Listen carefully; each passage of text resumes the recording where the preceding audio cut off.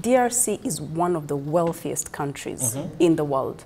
Bafite raw materials, bafite mineral deposits zikomeye mu buryo EAC irebye ukuntu industrialization strategy yaba taking advantage yuko DRC yinjiye muri EAC harimo a lot of benefits because the region is going to position itself strategically mu buryo kwa attracting investments.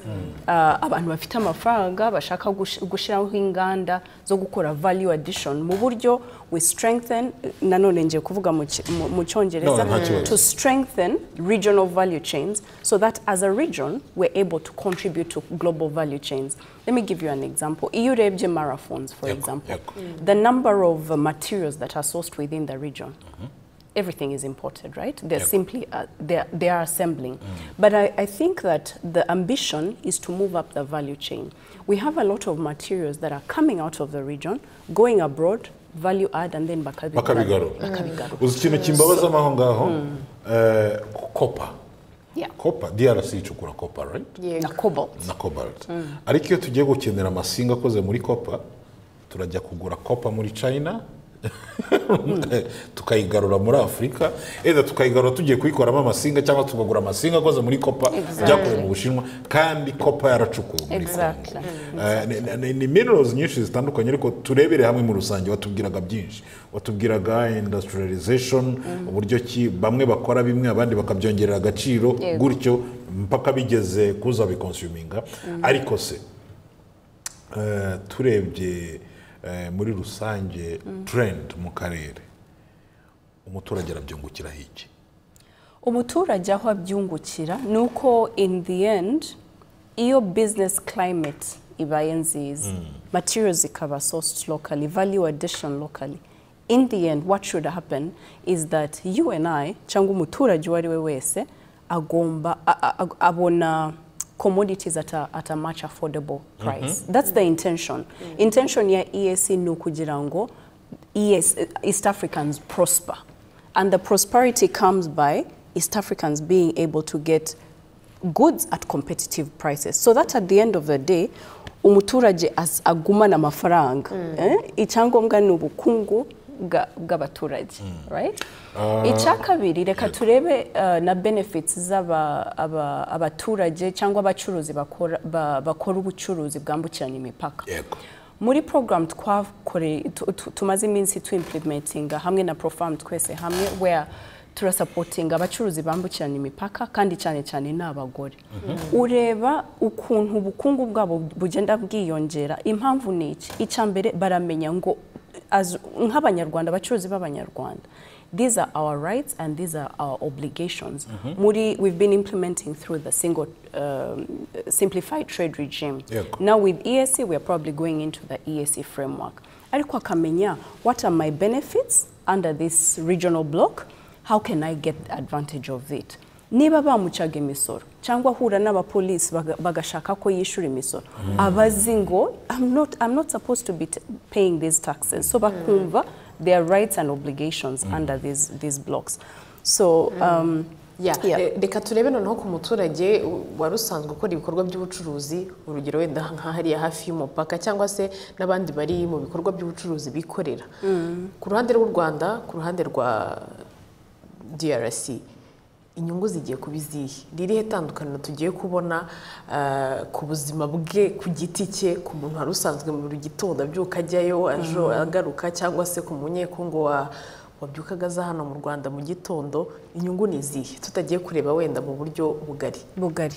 Urakoze, icyo ni ikibazo cyiza kandi umuturage bari barimo kwinterviewinga yabivuze neza, avuga ngo buri uko yambutse umupaka bamusaba CPGL buri munsi baba bafite, ariko icyo gitamburisho kikabemerera gukata umupaka.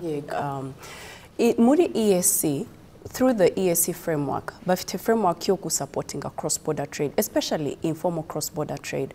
So bafite ikigero cy'ubucuruzi aho umuturage atagomba kwishura imisoro. Muri yarakoresha amadolari 20 muri EAC framework niba mbyibuka neza iyo ufite ubucuruzi butajya kuri amadolari 500 uba wemerewe kwambutsa ibicuruzwa byawe ari nta tax zindi wishura amadolari atarenze 500.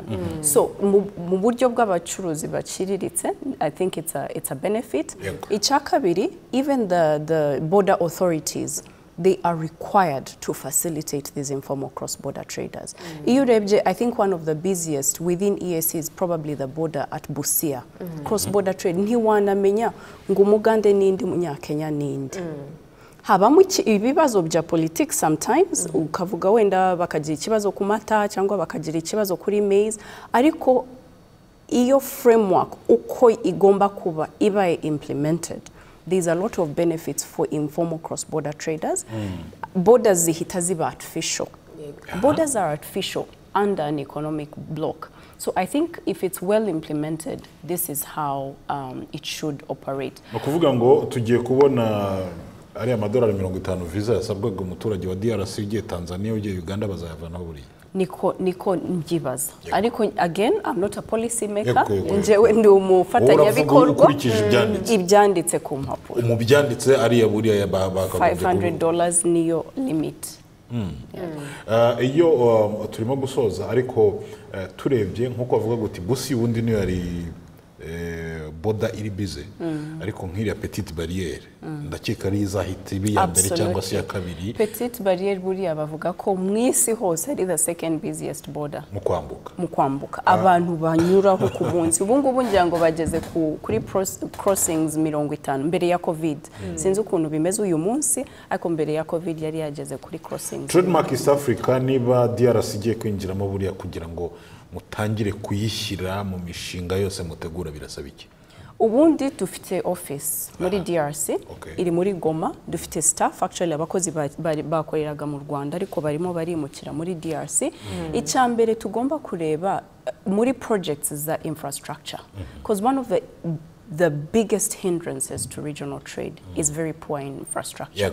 So tumaze iminsi muri DRC dukorana some projects together with them. Ubu ngubu ikigero na bahani border crossing ya Rusizi 2 turimo turayikora as Trademark East Africa muri DRC and Rwanda program kugira ngo iyo infrastructure ibaye improved, tugabanya umwanya n'amafaranga abacuruzi bakoresha kuri uwo mupaka. So Rusizi 2 is an example.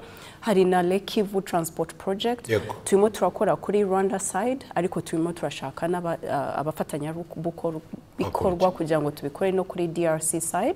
So hari ama project menshi dufite. Ikindi ni ukureba trade automation. Iyo trade irimo gukora in a manual process, bihendera business people. Ukoresha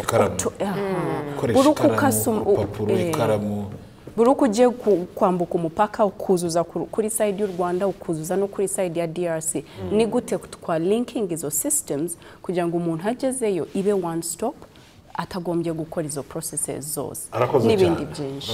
Tugushimire Patience. Ubwo ibindi tuzakomeza kubiganira uko abakuru b'ibihugu bamaze gushyira umukono ku mpapuro zemerera DRC kuba umunyamuryango wa East African Community. Reka dushimire cyane Patience, n'umuyobozi wa Trademark East Africa. Muri rusange ibyo tubwiye ni biri mu mpapuro n'uburyo ki byakagombye kuba bikorwa ndetse n'imbogamizi zigaragara kuri tere kuri ubu ngubu.